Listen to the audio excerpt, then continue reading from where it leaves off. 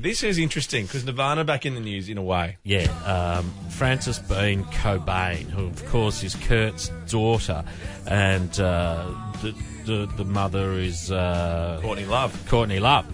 She's done an interview with Rolling Stone magazine. Frances was only one when her father died. She's now 22, and she's an artist living in Hollywood. Oh, what kind of artist? I'm not sure. A Hollywood artist. She was also the executive producer of the HBO documentary Kurt Cobain Montage of Heck. Is that what it's called? I think when she turned 18, it was some weird trust issue. When I'm talking about a trust, she meaning all the money and the rights. Had rights to a lot of his image and creative output. In the Rolling Stones interview, she said her father could have been another guy who abandoned his family in the most awful way possible, but he wasn't. She said he became even bigger after he died than he was when he was alive. You didn't think it could get any bigger, but it did. In reality, if he had lived, this is terribly sad, I would have had a dad, and that would have been an incredible experience.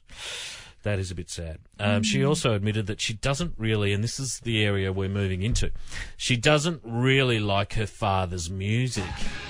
Oh. It's a bit harsh. Hard to believe too, isn't it? I mean, I would rate Nirvana as one of the great bands. But also because you lived through them. I know, they were my generation. But also they transformed, like they really did change a whole genre of music. They were grunge. If you only just heard of them about 5 or 6 years ago and probably started listening to them like maybe she did. Or maybe she's heard them all her life. And she's like, maybe. Enough. And it just doesn't matter. I mean, it's still your dad, isn't it?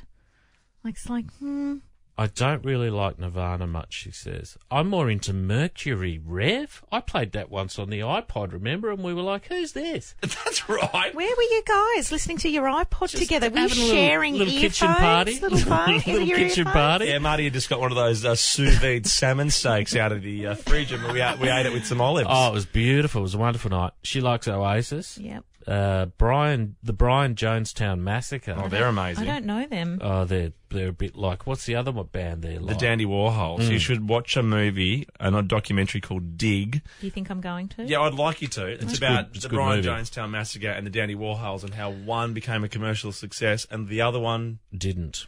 Okay. The grunge scene is not what I'm interested in, says Frances Bean Cobain. Do you hate what your dad does is the question we're asking. I love it. 13, 24, 10. Do you hate what he does? Is he coming home at 8 o'clock? Is he leaving the house at 6 in the morning? Oh, you want real life stories? Like real life. I was like expecting one of the Wiggles kids to call up. I thought you meant, do you hate that your dad leaves the toilet seat up? Oh, no. Oh, God, you're no. so far off You the mean area. like No, jobs? that's regional breakfast radio. Yeah, you've done a phoner for CFM. Do you leave the toilet seat up? I hate that. God, I hate that. Hey, do you hate what your dad does? Give us a call. You can interpret that however you'd like. 13, 24, 10. Do you hate what your dad does?